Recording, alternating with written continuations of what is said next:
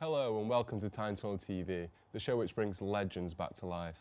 In the studio today we have a performer who is new on the scene and taking Manchester by storm with a brand new single, Say Something. Here's Megan Langfield, everyone.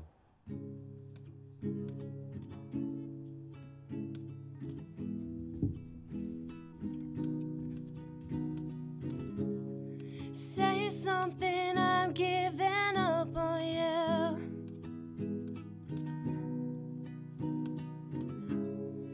I'll be the one if you want me to.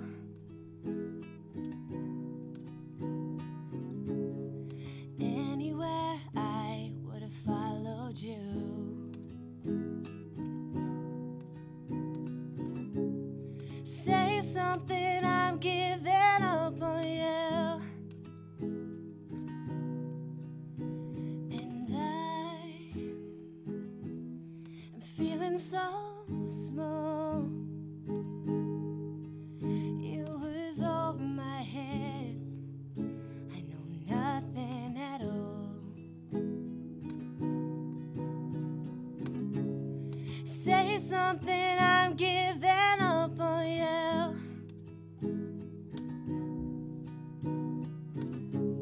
I'm sorry that I couldn't get to you.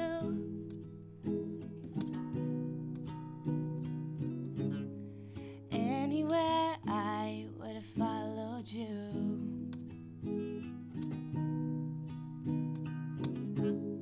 Say something, I'm giving up on you. And I will swallow my pride. You're the one that I love, and I'm saying goodbye. Say something, I'm giving up on you.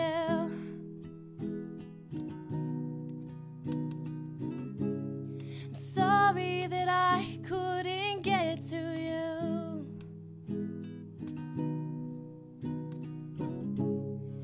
Anywhere I would have followed you. Say something, I'm giving up on you.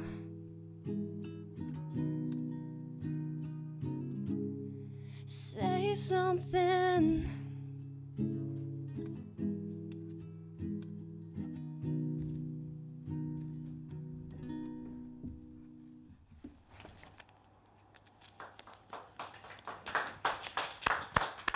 That was a great performance by Megan Langfield. We'll be hearing another one of her songs later on in the show. But now, today's guest is one of the greatest footballers ever seen, George Best. He's played for one of the biggest football teams in the world, Manchester United, and has recently announced his retirement. Before we welcome him to the Time Tunnel TV, here's a short documentary to tell us more about his life.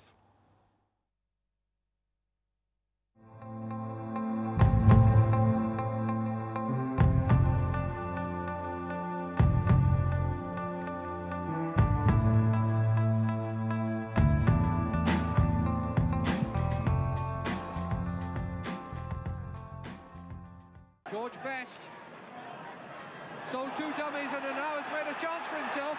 His hat-trick!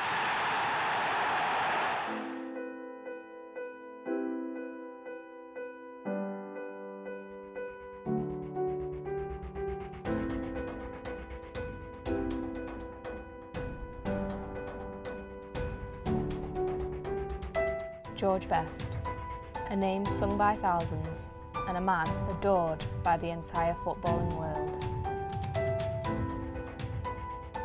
He scored 179 goals in 470 appearances for Manchester United, while exciting the crowds with his electric runs and clinical finishing. Described by many, including a footballing legend Pelé, as the greatest player in the world, George Best is one of the most naturally gifted footballers to ever grace the game. He played among the world-renowned Busby Babes under the incredible management of Sir Matt Busby and was a member of the United Trinity, a trio of players who lit up the English First Division. Best loved football from the day he was born, with his mother saying, with George, it was always the ball. The skinny youngster from Belfast, who was overlooked by his local team Glentoran, was scouted by Manchester United representative Bob Bishop, who simply sent Sir Matt Busby the message, "Boss, I think I found you a genius." Players are losing this ball in the sun, but it was Best who picked up that kid flick. Driven wide. Yes!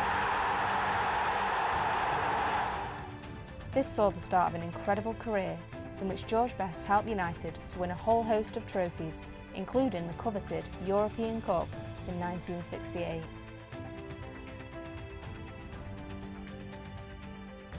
He tore teams apart, showing no mercy. Most notably was during a 5-1 victory against Benfica, where Best scored 2 goals and ran his opponents ragged.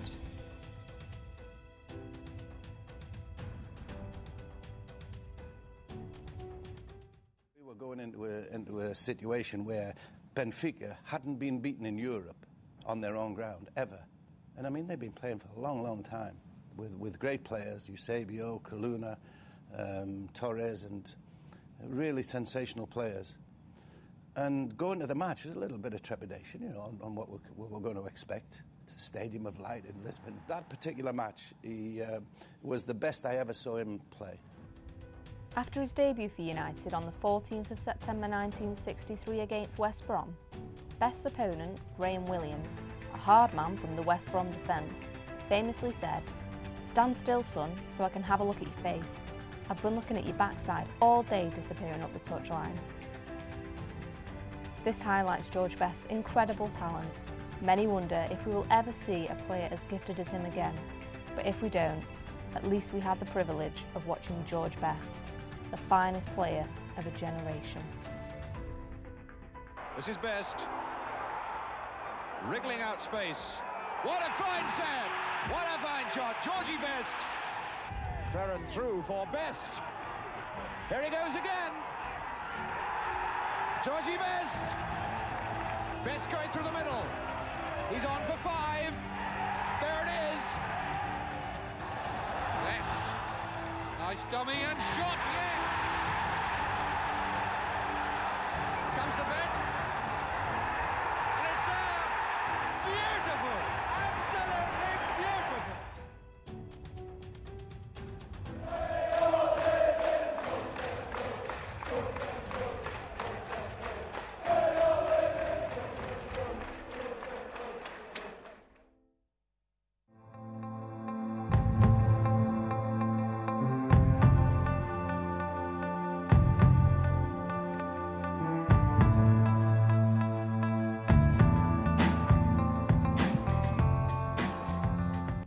What a truly inspirational documentary. Welcome to the show, George Best, everyone. Hey. Give him a round of applause. Hi. The legend himself. Hi. How are you? All right, yeah. You all right? Yeah, not bad. Yeah. So the footballing world has been sad to see you retire. And they've been reminiscing over the thousands of goals that you've scored over the years. What was your favourite moment at Manchester United? Probably there's 2 games that stand out. Obviously the European Cup, 68, and 2 years previous to that, 66, the return of El Beatle, when I actually scored a hat-trick over at the Stadium of Light in Benfica. We beat them 5-1. Obviously the crowning glory was the European Cup in 1968. We beat them 4-1, drawing 1-1 at half-time, very tired, and I came on and we saw them off. Brilliant. Yeah. Well, you've shown to have one of the best talents in football ever, scouted by Bobby Bishop at an early age. As we saw in the documentary, your mum knew you had a special talent. At 18 months' time, I had a ball straight away, and I was playing football noon till night, straight home from school, straight out on the park, and basically I was just playing all the time. I was told I was too skinny as a boy to actually play the game. I wasn't stocky enough, I wasn't strong enough, but I felt my speed would take me through that. Excuse me, and I felt that that I could play. I was turned down by several clubs, including one of my local ones, Glentoran, but Bob Bishop saw something in me that nobody else did. So perfect. I was happy to, you know, go to Manchester. Big club, 1958, the Busby Babes. I was always fascinated with Duncan Edwards and people like him, and Liam Billy Whelan and all the greats. And when they died, you know, in the air crash, that saddened everyone, even in Northern Ireland, because United have always been big in Ireland as well. Amazing. Well, we've got Dennis, the subject of Dennis Law, scoring Dennis that Law, final goal against City after he moved, after the transition. How did that make you feel? At the time, I was in Spain anyway. I'd given up Manchester United on New Year's Day. My last game was against QPR. Tommy Docherty was not happy.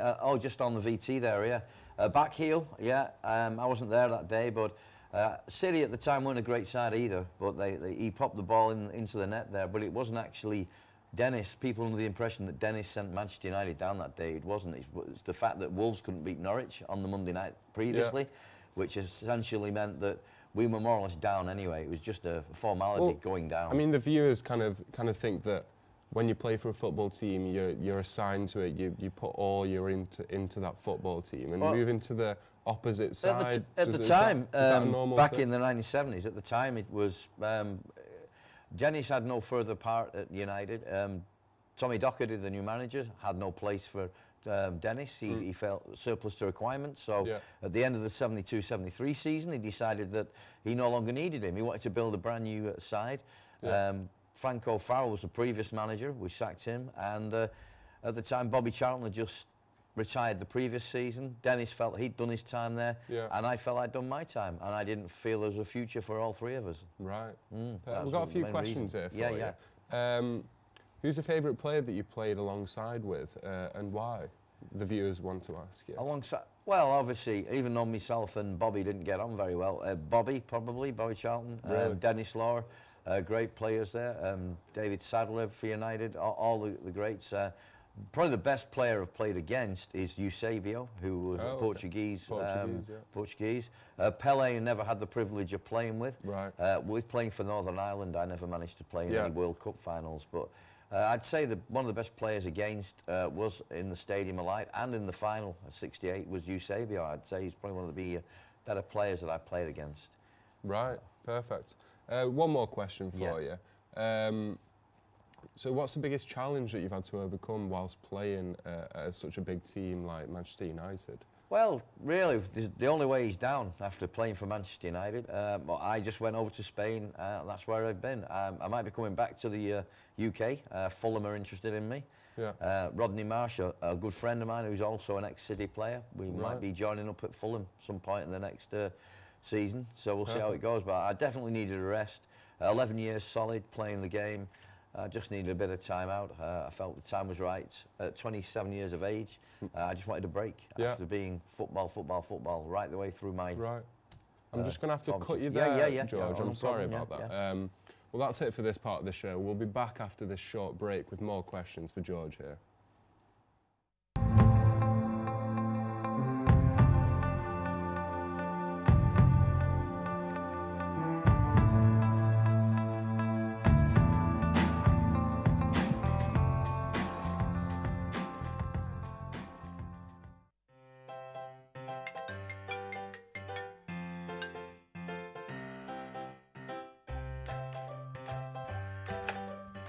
Mum, where's my uniform? Mum, my tooth fell out. Mum, there's no hot water left. Linda, where are my car keys? Ow! Mum, Teddy just hit me.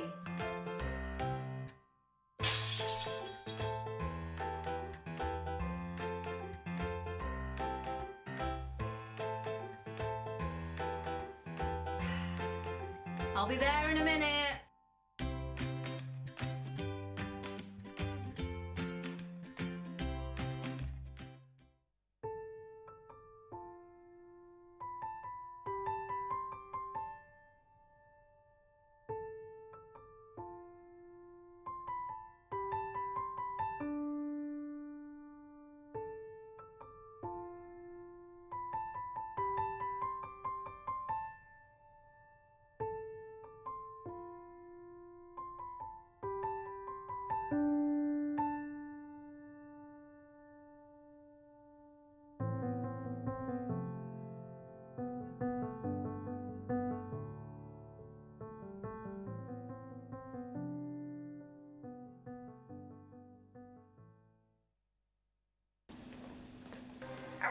your friend?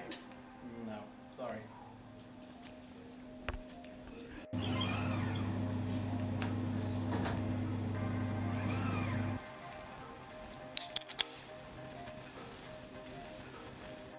Whoa, hold on.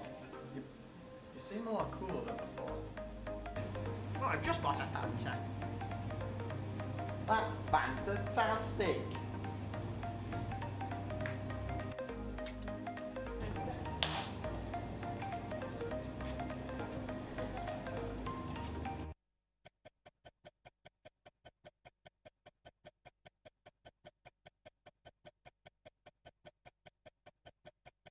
Alright guys, if you finish what you're doing, you can pack up and leave.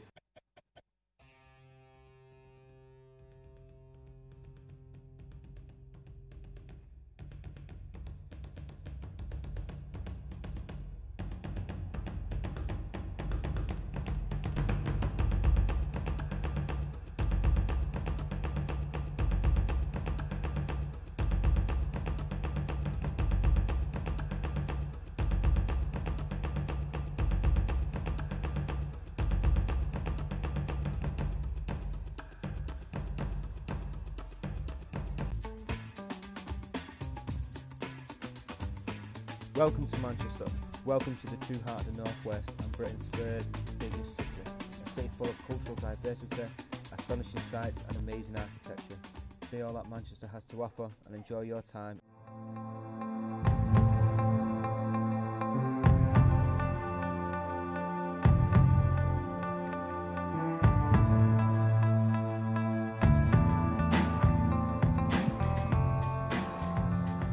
Welcome back to Time Tunnel TV. We're here with George Best talking about his career and life upon his announcement that he will be retiring from football.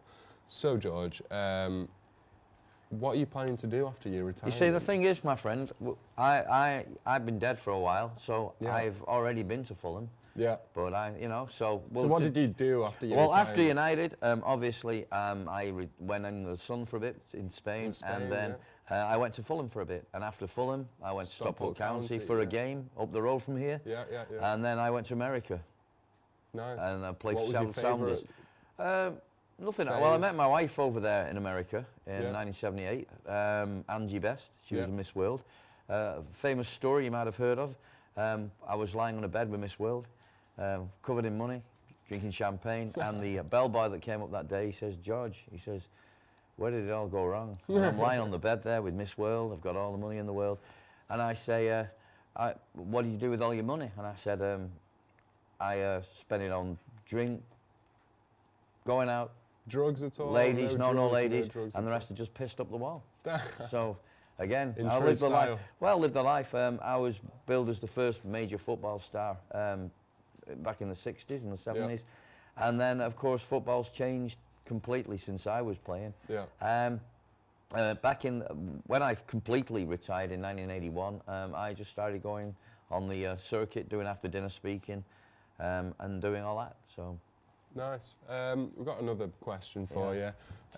All the young aspiring football players that are coming up now, what kind of what could you tell them to focus on to get to the level that you did? It's difficult today because there are so many different things in place. The money that they're on. When I was 18, 19, we were on £10, £15 a week, which is probably equivalent to about £300 a week now. Some of these footballers today are probably earning more in a week than I earned in my entire career. Yeah. Generally, what we have to do is buy a pub or something when we finish. These guys don't have to. Yeah. They've got all the nutrition right, the drink, what to avoid, nightclubs. Totally the opposite to the things I was doing. You know, meeting girls, getting drunk all the time. That was the downfall. If you want to make it in this sport now, you've got to be completely focused. Yeah. 100%. You can't have any distractions, you can't have any, you know, nightclubs and everything. If you lived the way I live, you wouldn't be a professional footballer. You wouldn't do it, not in this day and age. So we've got a final question here. Yeah. What would you say if you were going to score one last goal that you scored in your career, which one would it be?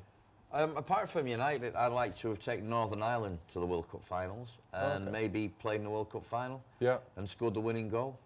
against England, something like that. Yeah. I'd love that, to have... being for Northern Ireland, there wasn't many sort of great players that could drag that team through to any finals. But to a major championship, something I never ever did. That's my only one regret. I think I'm happy with what I did at United. I honestly don't think I could have got any more out. I won league championships, I won European Cup, did everything. Perfect. The only thing is, internationally, I didn't really go to the heights that I should have gone. That I did with my club career. Amazing, amazing insight into your life, George.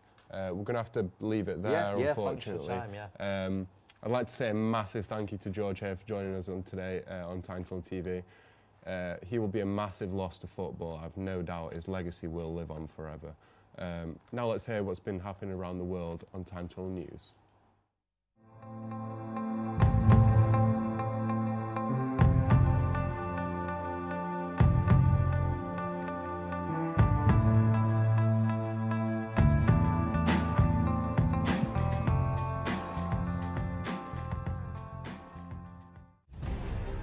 Welcome to Time Tunnel TV News Report. I'm Beth Collinson and here are your main stories for today. It's a sad day for football and Manchester United Football Club as star striker George Best has today announced his retirement from football. He's billed as one of the greatest footballers ever to grace the pitch and leaves United after making 470 appearances, scoring 179 goals for the club. It's the nicest thing in football to see the ball go into the back of the net. Yes. What do you feel when you score? Well, you can't describe it. It's just, it's one of those things, you train for it all week, and then if you go out on a Saturday and do it, it's fabulous. In politics, Margaret Thatcher has election triumph after being re-elected by the British public. Speaking after her victory, Thatcher has told Time Tunnel TV that her first priority is to reshuffle her cabinet, saying that it will continue to reflect a range of political views. Here we see some pictures as she made her return to number 10 Downing Street before leaving for the traditional return to Conservative headquarters. Why do you have to remake your cabinet? I mean, you're presumably quite satisfied with it?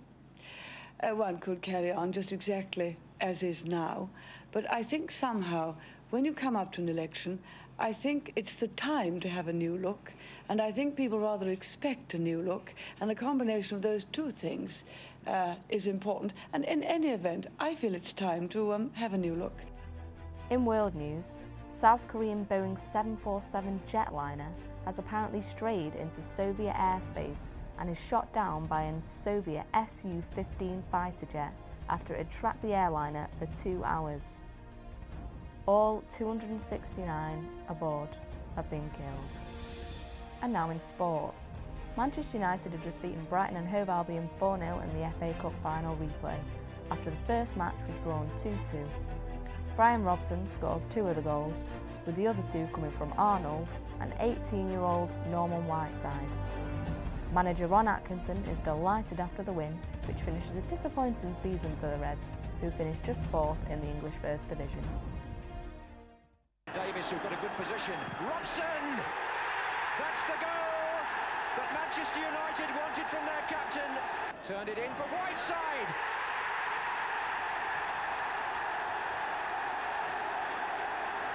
(2-0 to Manchester United. Grealish through the middle. Casey's shot has been deflected by Moran. Brilliant save by Bailey. Moran takes the kick. And the header by Robson finds Stapleton. McQueen made a touch, and it's been fired in. Brian Robson gets his second, and Manchester United's third. Oh, and he's got behind. Was he held? The linesman flagged penalty. Penalty. Stevens on Robson.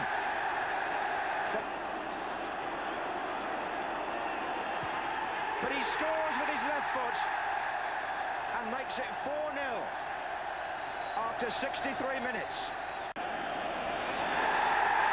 And Manchester United have won the FA Cup with the biggest winning margin for 80 years. And finally, the weather with Michael Fish. Tomorrow we're going to have a fine day, plenty of sunshine, especially in the southeast, but in these northern areas you'll see more of the sun than you saw today, so everywhere temperatures just a bit higher than they have been today. In the far northwest, those fronts are close enough to keep some rain going from time to time, and in Northern Ireland, although it'll start off with some sunshine in the morning, we'll find some cloud coming along in the afternoon. Now, later on in the day, probably late afternoon, evening time, you'll find some cloud coming along, some thunderstorms in the Channel Islands and southwest England. That's all. Good evening.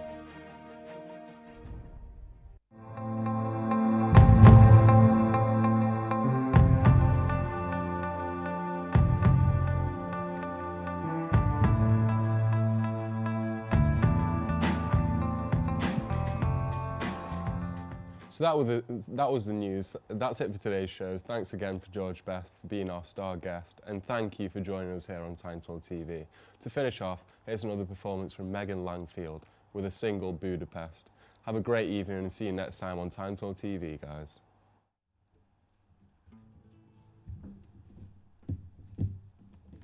My house in Budapest, my hidden treasure chest, golden grand piano, my beautiful Casio.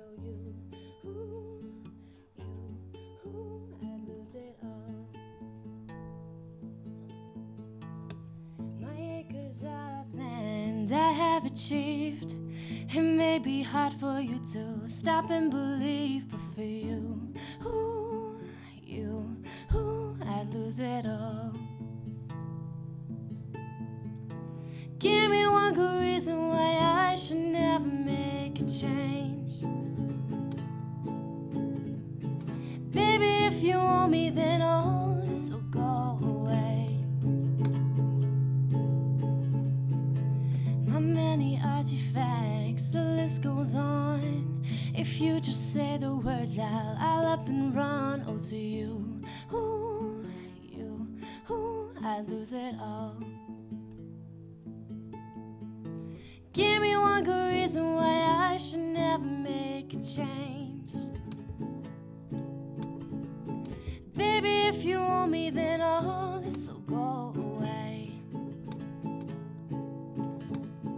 Give me one good reason why I should never make a change. Baby, if you want me, then so go away. My friends and family, they don't understand. They fear I'll lose so much if you take my hand. But for you, I'd lose it all.